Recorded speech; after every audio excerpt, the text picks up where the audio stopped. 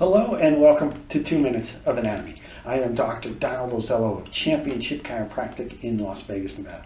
The topic for today's 2 Minutes of Anatomy is articular cartilage. Articular cartilage covers the ends of bones where they come together to form joints. Articular cartilage is a thin layer of specialized connective tissue that possesses very unique viscoelastic properties. It is made of hyaline cartilage and it is about 2 to 4 millimeters thick. Its function is to provide a smooth, lubricated surface for low friction articulation. So what does that mean? It helps the joints to move better by reducing friction. It also facilitates the transmission of loads to the underlying subchondral bone.